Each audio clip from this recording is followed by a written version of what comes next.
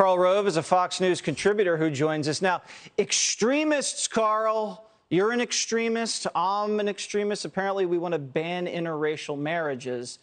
What do you think? Is this going to get traction? Speak for yourself. Yes, sorry. Speak for yourself first. Let's be clear. Yes. Let's be clear.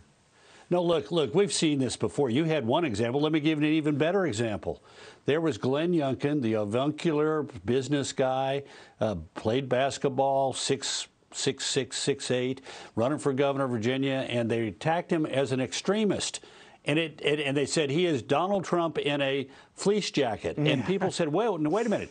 He's Glenn Youngkin in a fleece jacket. And that's one of the important things to remember about politics. And that is what people care about is, who are you? They try and figure that out.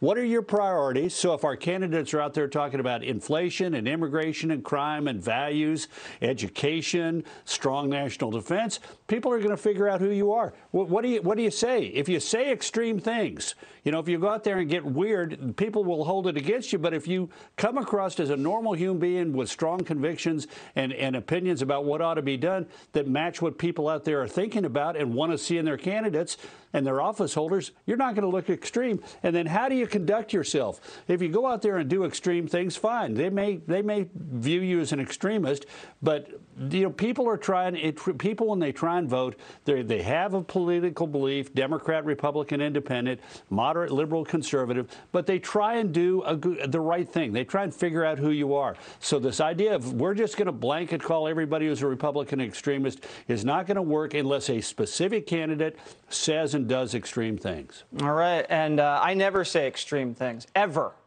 Karl Rove, because I don't know. I don't know. Maybe never. You can't point to one thing. In your early days, maybe you were young and irresponsible. Yes, in my early days, you're a senior statesman. I really have. Right. I'm almost a seasoned citizen at this point.